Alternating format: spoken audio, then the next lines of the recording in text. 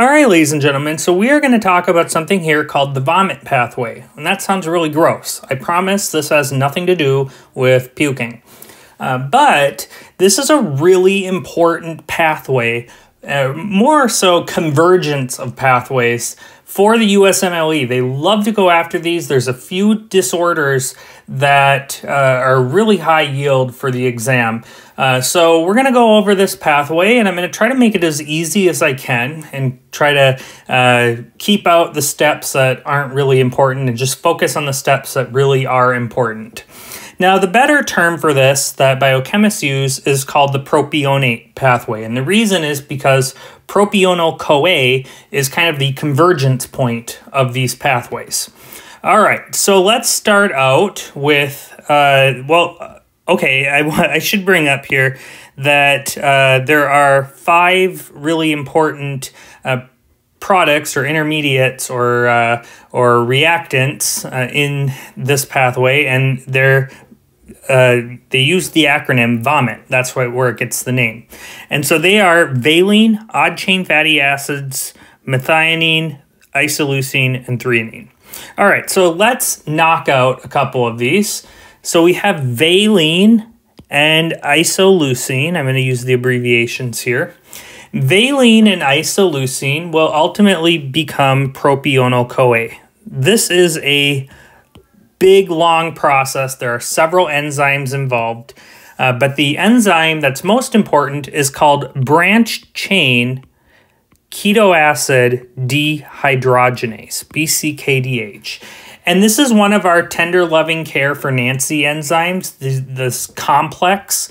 And remember, the other ones are pyruvate dehydrogenase and alpha-ketoglutarate dehydrogenase in the TCA cycle.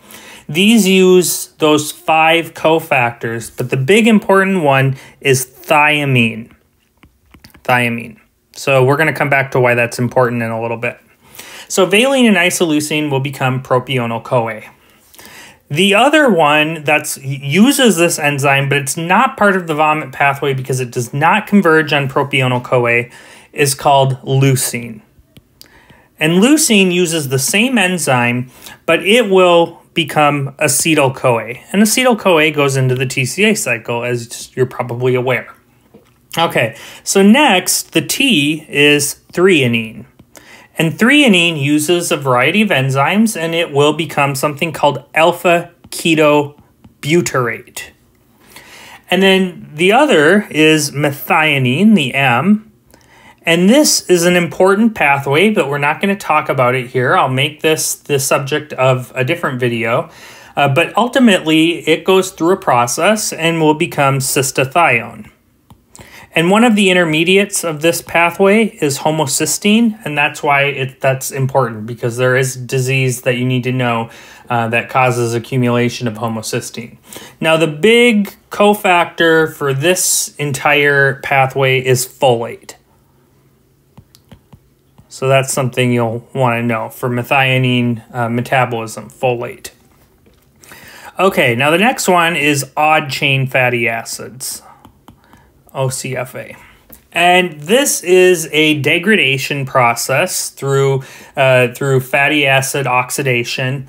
And as you may be aware, fatty acids are very long carbon structures. And as they're oxidized, they give off acetyl-CoAs. And acetyl-CoA has 2 carbons. So let's say that you've got a fatty acid that's got 14 carbons. Well, you're going to make 7 acetyl-CoAs.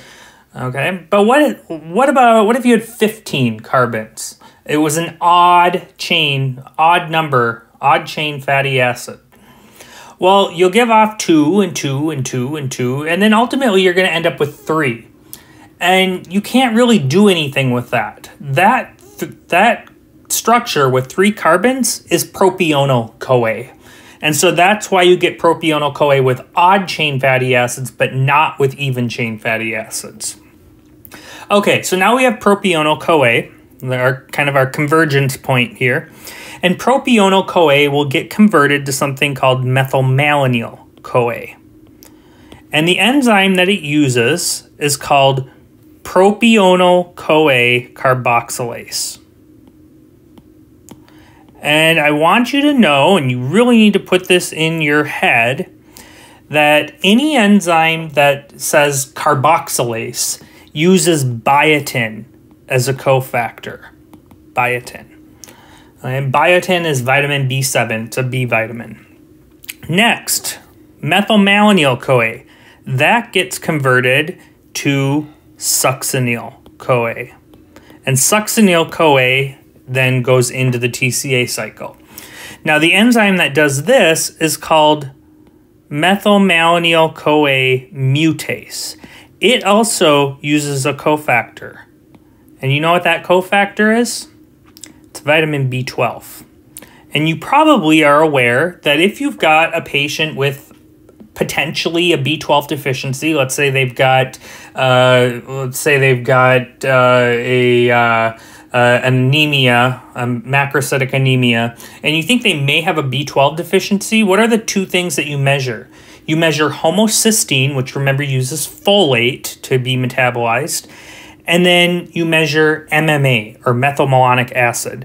And the reason you do that is because if you're missing B12, you can't use methylmalonyl-CoA mutase. And so methylmalonyl-CoA will build up and it will get converted to methylmalonic acid. And so that's why you've got that elevation with the B12 deficiency. So that is our pathway. One thing I do want to bring up, though, briefly, is succinyl-CoA can combine with glycine, and that will become something called D-ALA, or delta aminolevulinic acid. And remember that that's part of the heme synthesis pathway. So there are other places where succinyl-CoA can go. Okay, so now there are 3 diseases that are going to be really important for you to be aware of for the USMLE. The first is branched-chain ketoacid dehydrogenase deficiency, which we have a better word for that. It's called maple syrup urine disease. And the reason that it's called that is because when valine, isoleucine, and leucine build up in the blood, they form ketones, and those ketones smell really sweet, just like with diabetic ketoacidosis. Except this is going to build up in the urine, it's going to build up in other bodily secretions, and it causes a sort of burnt sugar smell. Not a fruity smell, but a burnt sugar smell. And that's where it gets the name maple syrup urine disease. Now, a couple other disorders that are more along this common pathway as we go from propionyl-CoA to methylmalonyl-CoA to succinyl-CoA is propionyl-CoA carboxylase deficiency or propionic acidemia.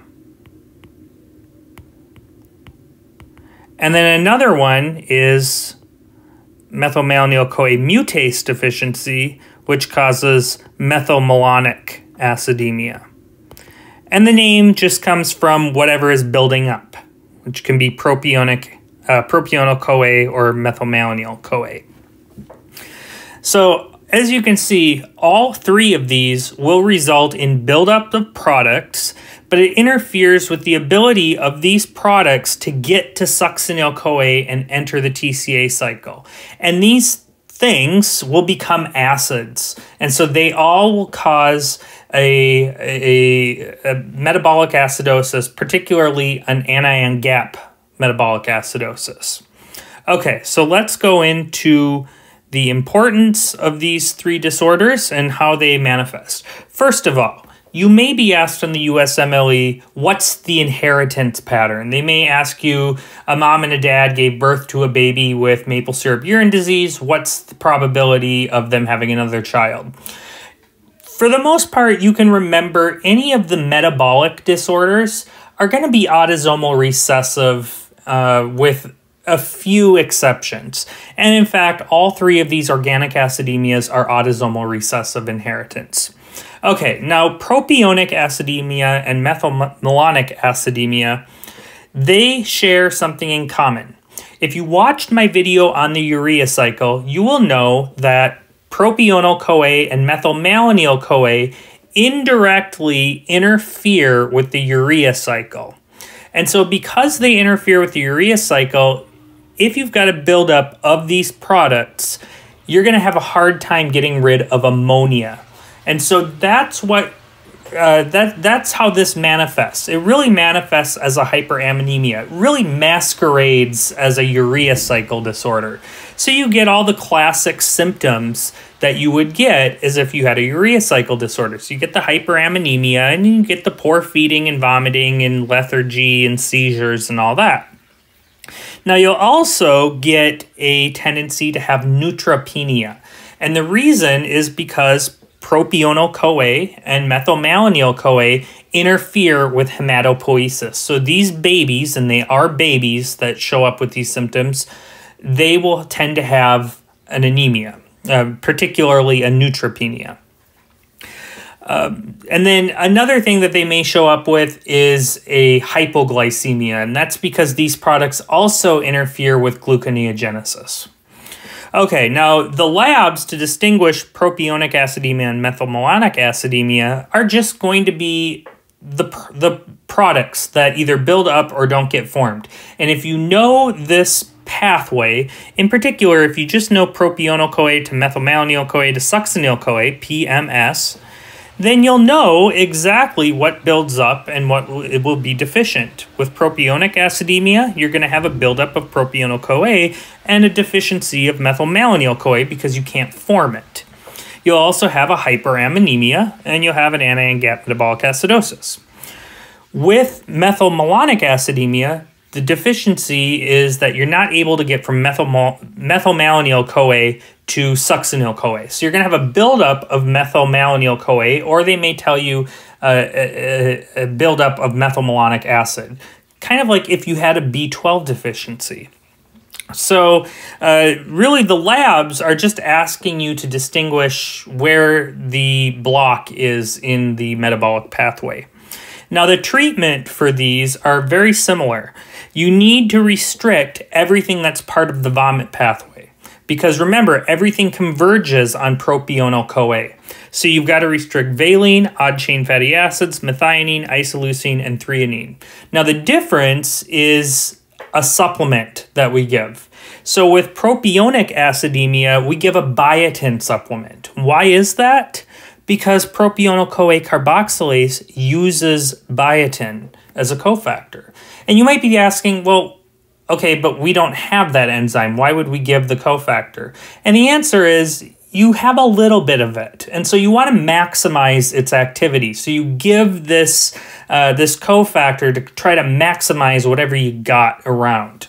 So for propionic acidemia, you give a biotin supplement. With methylmalonic acidemia, you give a vitamin B12 supplement. Now, maple syrup urine disease is kind of different in that you get this buildup of isoleucine, leucine, and valine, which use branched-chain keto acid dehydrogenase. And if you go back here, you can see that this just interferes with these three. Okay, it doesn't interfere with threonine, it doesn't interfere with methionine, it doesn't interfere with odd-chain fatty acids, so you don't need to restrict those in the diet. You just need to restrict valine, isoleucine, and leucine. Now, when valine, isoleucine, and leucine build up in the blood, they form ketones, and those ketones smell sweet, and it causes the urine to have a sweet smell. But on the USMLE, they might not tell you that the urine has a sweet smell. They might tell you that the earwax has a sweet smell, kind of because maple syrup urine disease gives it away in the name. So they may tell you the earwax has a sweet smell. What you're not going to get, unlike the other two, is a hyperammonemia. Okay, so that makes it a little bit different.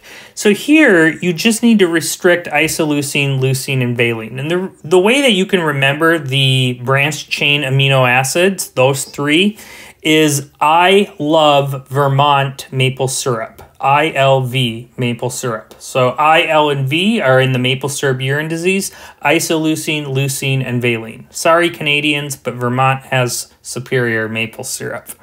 Okay, so in addition to restricting those three branched chain amino acids, we give a thiamine supplement. And the reason at this point should be pretty straightforward, because thiamine is the big cofactor for the branched chain keto acid dehydrogenase. So you'll give a thiamine supplement for this. And that's it. If you know all this stuff, you are good to go for these three diseases and for this entire pathway.